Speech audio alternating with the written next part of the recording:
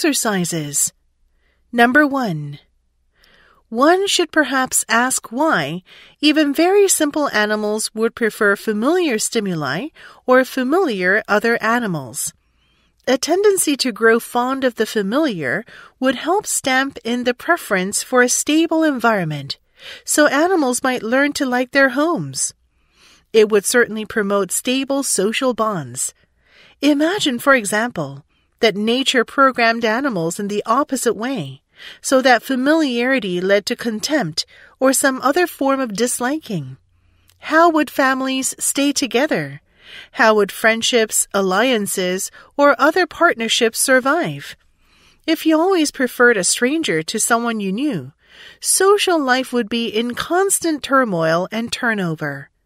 In contrast, if you automatically grew to like the people you saw regularly, you would soon prefer them over strangers, and groups would form and stabilize easily.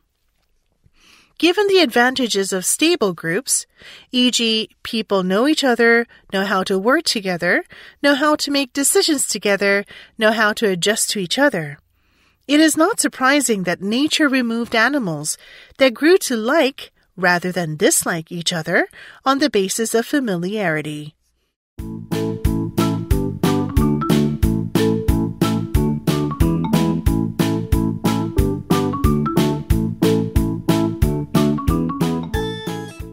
Exercises. Number 1. One should perhaps ask why even very simple animals would prefer familiar stimuli or familiar other animals. A tendency to grow fond of the familiar would help stamp in the preference for a stable environment, so animals might learn to like their homes.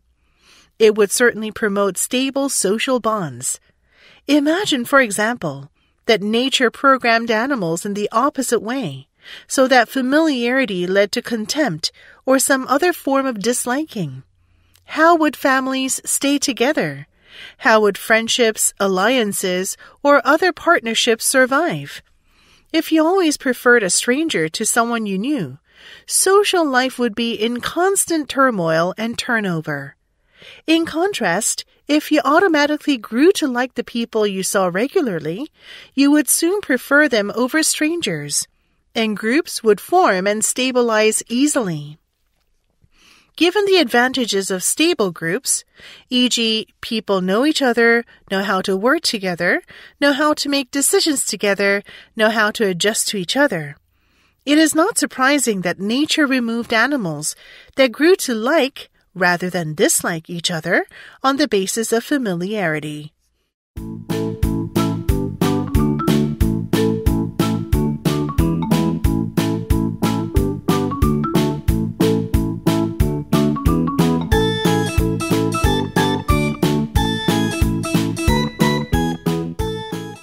Number 2.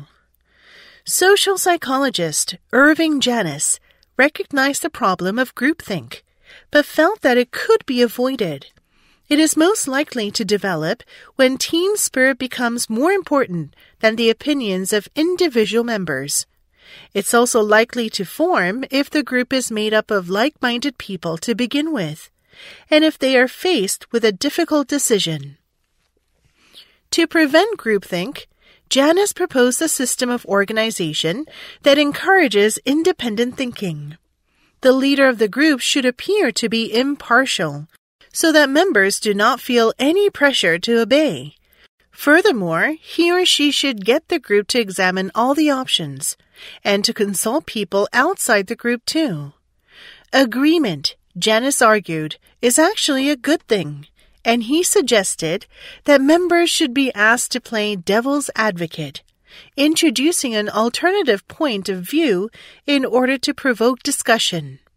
In addition to ensuring that the group comes to more rational and fair decisions, allowing members to retain their individuality creates a healthier team spirit than the state of groupthink, which results from conformity and obedience.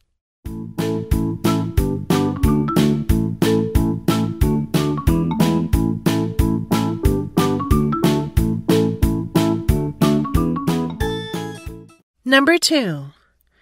Social psychologist Irving Janis recognized the problem of groupthink, but felt that it could be avoided.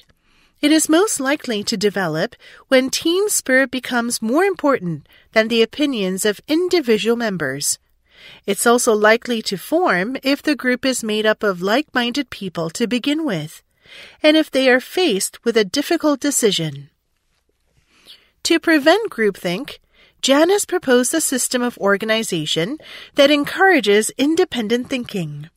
The leader of the group should appear to be impartial, so that members do not feel any pressure to obey. Furthermore, he or she should get the group to examine all the options, and to consult people outside the group too.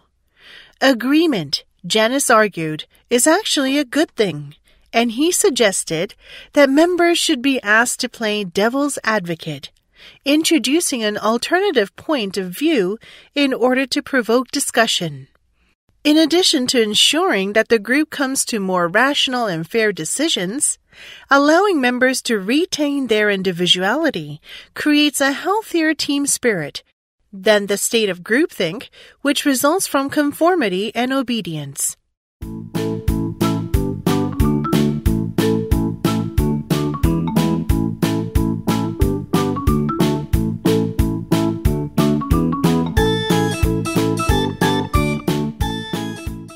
Number 3.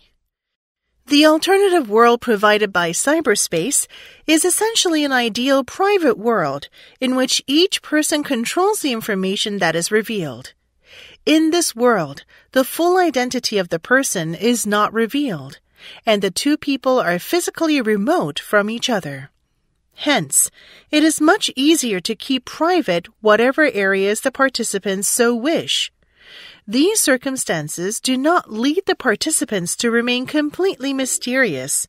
On the contrary, in many cases, it leads the participants to reveal much more about themselves than they would usually do. When we can keep private that which seems to threaten us, we can be more open concerning other matters. The greater degree of openness generates a greater degree of emotional closeness as well.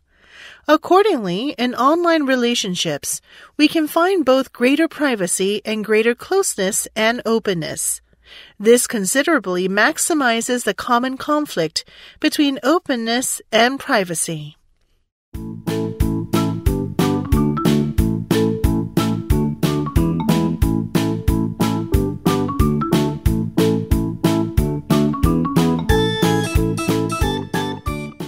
Number 3. The alternative world provided by cyberspace is essentially an ideal private world in which each person controls the information that is revealed. In this world, the full identity of the person is not revealed, and the two people are physically remote from each other. Hence, it is much easier to keep private whatever areas the participants so wish. These circumstances do not lead the participants to remain completely mysterious. On the contrary, in many cases, it leads the participants to reveal much more about themselves than they would usually do. When we can keep private that which seems to threaten us, we can be more open concerning other matters. The greater degree of openness generates a greater degree of emotional closeness as well. Accordingly, in online relationships, we can find both greater privacy and greater closeness and openness. This considerably maximizes the common conflict between openness and privacy.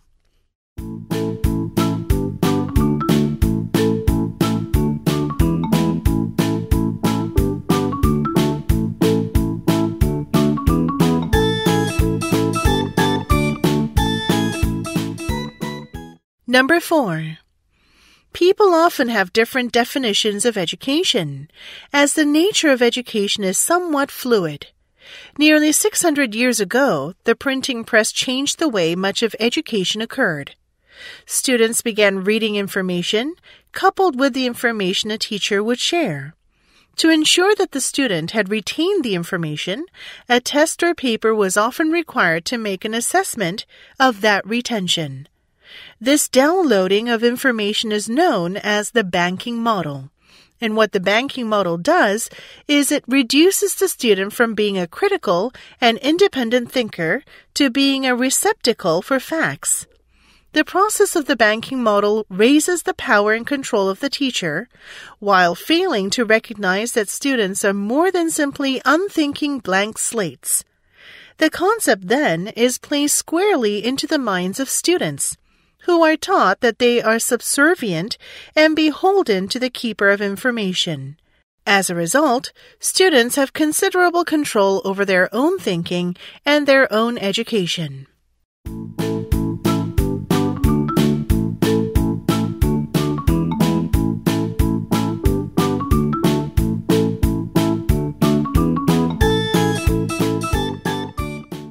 Number 4. People often have different definitions of education, as the nature of education is somewhat fluid. Nearly 600 years ago, the printing press changed the way much of education occurred. Students began reading information, coupled with the information a teacher would share. To ensure that the student had retained the information, a test or paper was often required to make an assessment of that retention. This downloading of information is known as the banking model. And what the banking model does is it reduces the student from being a critical and independent thinker to being a receptacle for facts. The process of the banking model raises the power and control of the teacher, while failing to recognize that students are more than simply unthinking blank slates. The concept then is placed squarely into the minds of students, who are taught that they are subservient and beholden to the keeper of information. As a result, students have considerable control over their own thinking and their own education.